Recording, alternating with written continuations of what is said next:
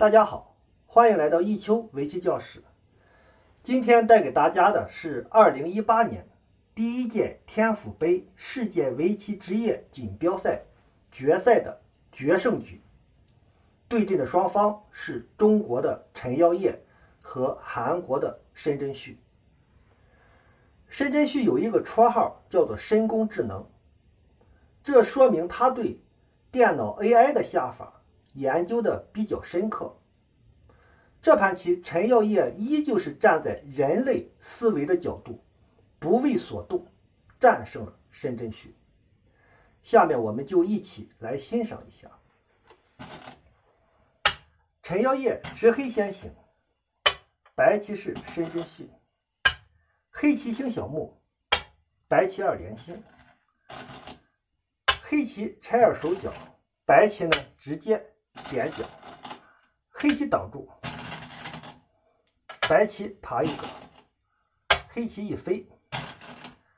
白棋顶，黑棋挡住，白棋一扳。双方开局在右上角走了一个简单的点33的一个定式，那么这个定式现在非常的流行。黑棋呢也没有选择点角，而是呢还是按照人类以前的习惯挂角。白棋没有应，那么现在电脑 AI 的下法认为白棋在这一带脱先也不怕黑棋这个双飞燕的进攻。那么申真谞在这里选择了对上面的黑棋进行加攻。那么陈耀烨直接点角，快速的抢占时控，这也是陈耀烨酷爱实地的一个体现。白棋挡住，黑棋爬，白棋长，黑棋扳，扳住，黑棋一粘。普通的下法白棋要爬一个或者粘住，但是这时候申真谞脱先了，率先对上面的黑棋展开进攻，断了一个，黑棋长，白棋再爬，黑棋长出去。白棋呢从这里长出来，也要封锁这3个黑棋，黑棋搬到角上，白棋扳住。对待白棋这个扳，黑棋在这一带有2种下法，可以虎一个。白棋如果打吃，黑棋可以通过靠的手段在这一带进行腾挪，也可以通过这种跳或者尖冲的下法快速的出头。那么第2种下法呢，也是实战的下法。陈耀烨从这里断了一个，白棋如果从这里打吃，黑棋可以反打。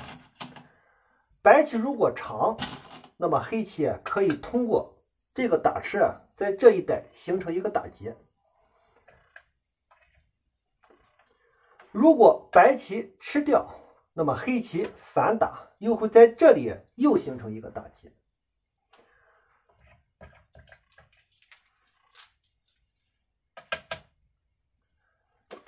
因为双方出其无劫，申真谞没有选择在角上和黑棋做过多的纠缠，而是选择了非常简明的打吃。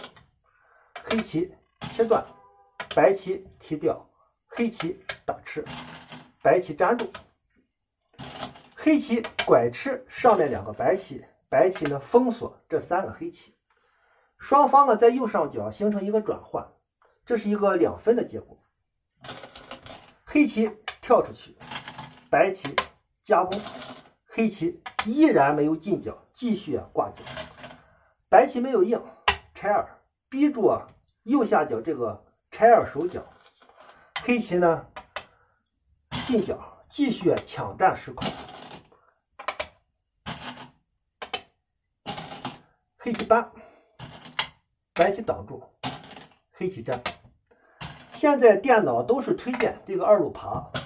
那么黑棋呢长一个，白棋加攻，黑棋拐下去分断这里的白棋，白棋粘住，黑棋小飞。那么下一招棋申真谞在这加了一个，问一问黑棋的应手，看一看黑棋是不是要把2块白棋切断。如果想切断这2块白棋，黑棋也可以扳，但是呢按照人类的思维方式刚开始布局就走在了1路，效率可能觉得比较低，但是呢，这个扳也是电脑 AI 推荐的。黑棋扳住以后，白棋大致呢还要在这顶一个，黑棋往外跳，白棋扳，黑棋退，白棋呢飞一个护住上面这个断点，黑棋还要跳出去。双方在这里将形成一个非常混乱的战斗，但是这个战斗啊，对双方来讲都是难以把握。最终陈耀烨没有选择这个扳和白棋在上面进行战斗，而是从这里拆边逼住上面这个白棋，这也是一个大成。但是呢，这手棋和这个扳啊下降了10多个胜率点。但是从人类的思维角度来看，这手棋还是比较容易接受的。那么白棋呢，对待黑棋这个逼住啊，也选择了非常激烈的战斗，从这里打入，黑棋小尖补了一手，也是限制住白棋继续进角的方向，同时呢，也避免了白棋靠进来。白棋从这里靠了一个，黑棋如果挡住，白棋这还有一家，这比白棋便宜了不少。那么实战，陈耀烨呢从这里退了一个，不给白棋任何的介入。白棋开始飞攻这个黑棋，黑棋往外冲，白棋扳住，黑棋一小飞，白棋挡下去，黑棋扳出来，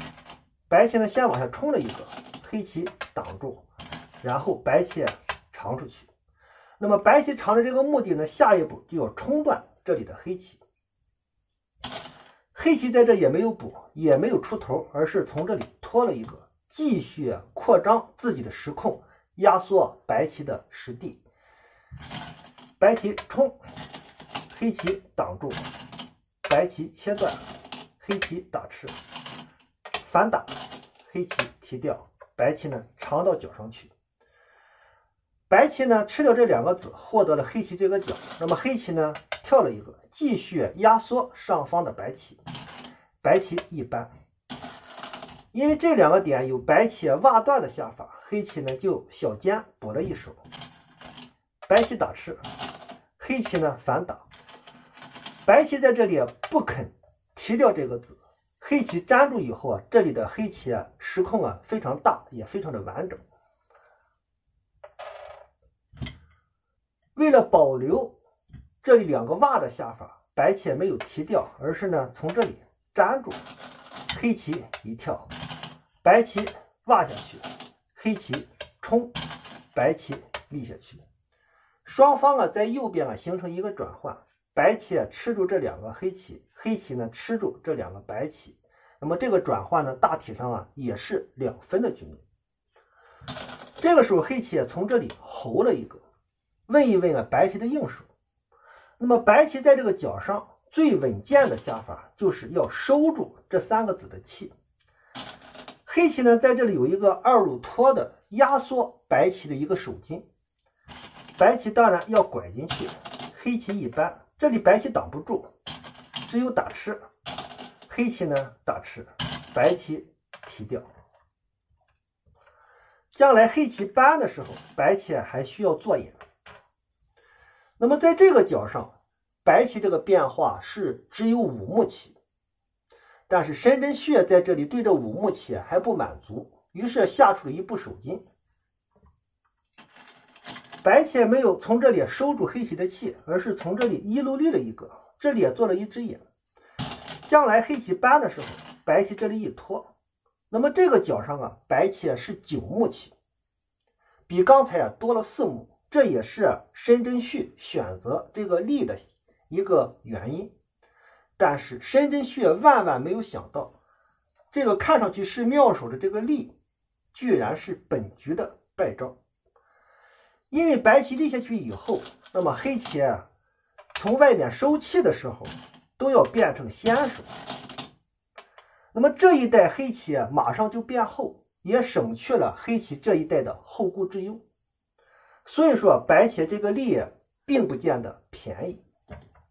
因为黑棋在这一带有很多的先手，这里的黑棋非常的厚，所以说陈耀烨在这里马上就对下边的白棋展开了进攻，从此呢黑棋就占据了进攻的主动权。白棋跳了一个，想联络两块白棋，黑棋呢冲断，白棋往上冲，黑棋挡住，白棋切断，黑棋打吃，白棋往上贴，黑棋跳出去，白棋呢还要出动这4个白棋，黑棋一虎，白棋搬，黑棋压住，白棋长，黑棋呢继续压，白棋先刺一个，黑棋粘住，因为黑棋这里有冲，这里有断，白棋呢躲了一手，这个时候黑棋飞出去，分断上面和下面的白棋，因为下面这个黑棋吃掉这个子，也不怕呀白棋这里靠下来的手段。在这里呢，申真谞下的比较狠，就是说这几个子他也要往外跑，从这里跳了一个。那么这个时候，陈耀烨走出了当初这个班，这也是陈耀烨蓄谋已久的下法。那么黑棋搬了以后，白棋呢先从这里顶了一个，黑棋呢不是退，而是从这里长出来，继续揪住这些白棋。白棋从这里飞了一个，要封锁这里的黑棋，黑棋靠出去，白棋搬，黑棋虎，白棋呢挡住。在这里申真谞的计算，黑棋这里的下法呢是必须要打吃这个子，白棋粘住，黑棋打吃，白棋长，黑棋虎一个，白棋拐下去，黑棋长，白棋挡住，黑棋顶的时候，白棋这里可以先粘一个，黑棋挡住，白棋封锁这里的黑棋，黑棋呢切断白棋。那么这个局面白棋外围非常的大，那么看上去白棋是弃掉这些子，但是呢这一带白棋还有后续手段，是这个打吃，黑棋粘住，白棋再打吃，白棋可以通过这2个打吃让黑棋并不能干净的吃掉这些白棋。那么走成这个局面肯定是黑棋不行的，但是申真谞在这里的计算忽略了实战当中陈耀烨这个搬出来，白棋是不肯退的。如果白棋退，黑棋不是从这里打吃，而是呢从这里打吃，白棋也只有粘住，黑棋呢再虎一个，白棋拐下去，黑棋往下立，白棋呢挡住，黑棋先打吃，因为这里断了一个子，白棋就不肯被黑棋吃掉，所以说还要粘住。那么黑棋再往上顶，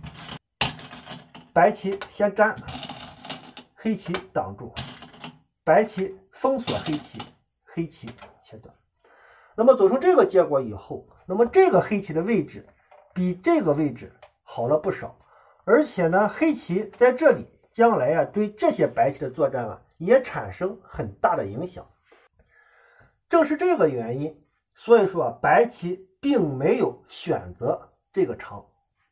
那么这里的变化，电脑 AI 的推荐呢，还是在这里忍一忍，把这个白棋长出去。虽然落了不少的胜率点，但是呢，毕竟棋局还可以进行下去。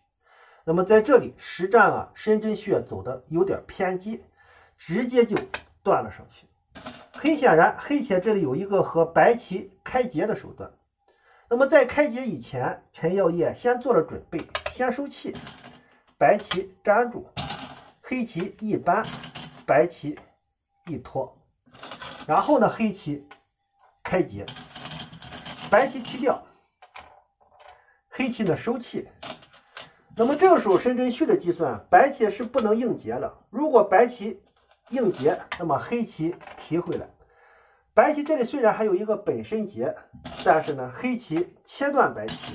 白棋再提回来的时候，黑棋这里还有一个劫财，那么白棋这个打劫是打不过黑棋的。于是呢白棋选择了消劫，吃掉黑棋，那么黑棋呢吃掉白棋，白棋呢提掉这个黑棋。